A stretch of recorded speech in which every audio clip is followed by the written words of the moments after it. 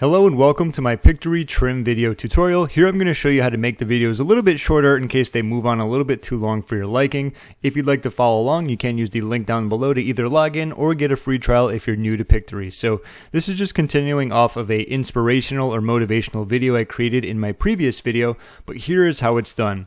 When you select the specific scene you want to use, say I'm going to just click on here and then here. This one overall, the video is 16 seconds and we don't want it going that long, but most of the time if you have specific text it won't. Nevertheless, if you find yourself in that scenario where you do need to shorten it, we have the scissor button right here with trim video. Who would have thought? Let's click on that.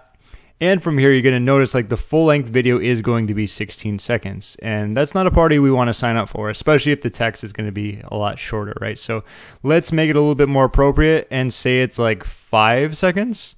Having trouble sliding it with this newer mouse. So anyway, 4.5 seconds, and we simply click on the check mark button after. And you're going to notice it says update this scene duration.